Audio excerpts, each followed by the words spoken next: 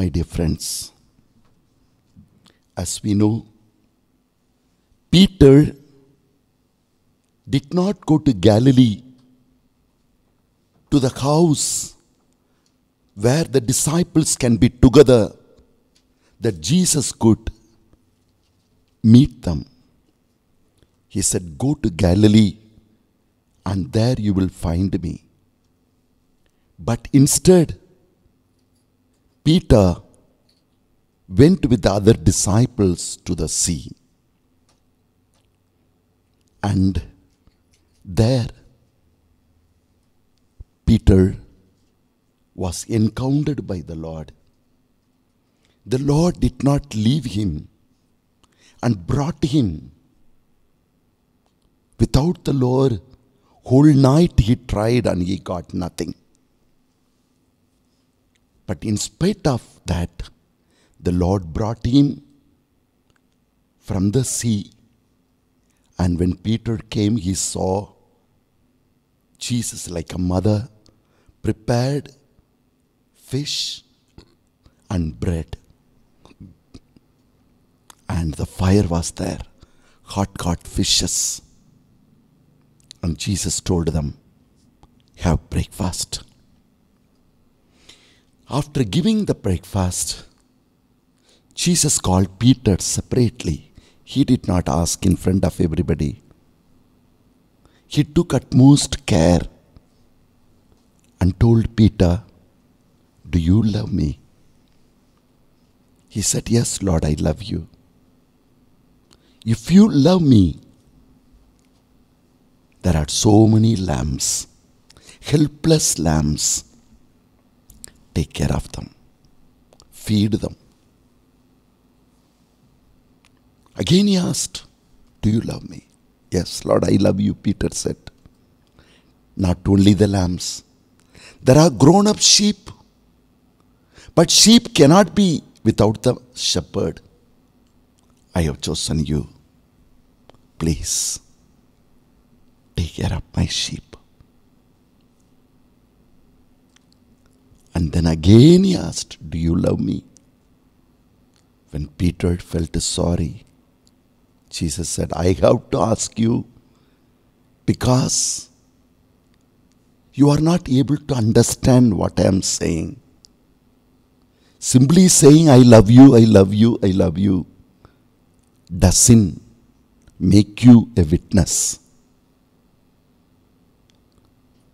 You have to follow me. You have to follow me. You have to give your ears to hear what I am saying. You have to give your heart to understand what I am telling you. And you have to lay down your life to follow me. When you are young, you went to wherever you went. Like today you went. Simply you went to the sea. You cannot go anymore like that. When you follow me, when you really love me, you cannot do whatever you wish to. You have to hear what God wants you. And you have to follow Him. Not that you fall somewhere else and God has to come and lift you up. That stage is over. I'm not going to be there with you forever. The Holy Spirit will come and He will stay with you. You have to find a time to be with Him. You have to invest time to have fellowship with Him. You have to find time to hear His voice and follow Him. When you are young, you went wherever you went. Now you cannot. Having heard everything, Jesus says, follow me. And He moves. Peter is turning back. Making Jesus also to turn back. Lord, what about that fellow? All this time what he has heard has gone in the air. I'm sure that moment Jesus might have experienced that pain as a teacher. He said, what is that for you? I can do whatever, anything with him. Everybody is unique for me. Each one has a mission. Each one has the different way in which God is leading them to. What is that for you? You follow me. You invest time for me. You be aware of the Lord inside you. That's why Fr.Christuraj used to say, people die in their age of 40. The rest of the time, they just survive. The burial only takes place after 60 or 70 or 80. But they die at 40. They have no more time to hear, to see God inside, to hear His message, His vision, to understand what God wants me to do. They have no time. So busy with the external world, they fail to see the Lord inside and to hear His voice, to understand His mission and to follow Him, crucifying ourselves. No longer I live for myself. Following means living for God, living for His vision, living for His mission. That's why Jesus said in Mark's Gospel, chapter 4, He said a beautiful saying, those who have ears, let them hear. There are many who are chosen, but very few choose the Lord. The Lord chooses many people. The Holy Spirit stays in our hearts, in all of our hearts, but very few live with Him.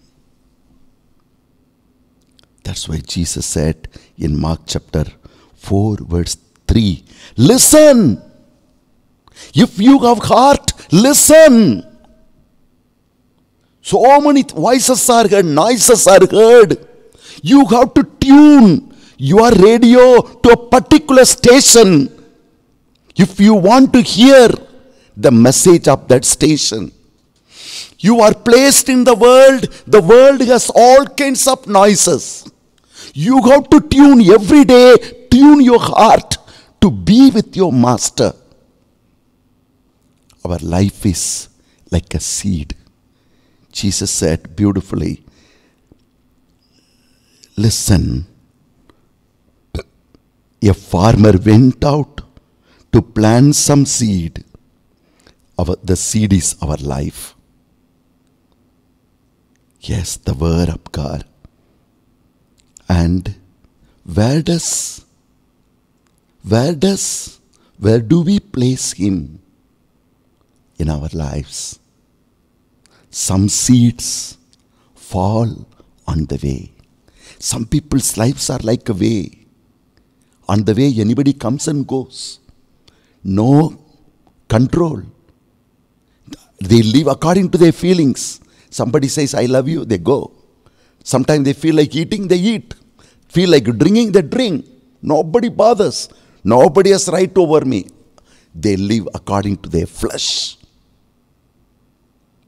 Their lives have become like a way. And in that way, the evil forces, the birds come and take away all that from God. And once that evil spirit has landed in that, it also will put its dirt in that way. The way will have the scent of the evil, the presence of the evil. So many people have become like way. Some others have become like stones, rocky ground.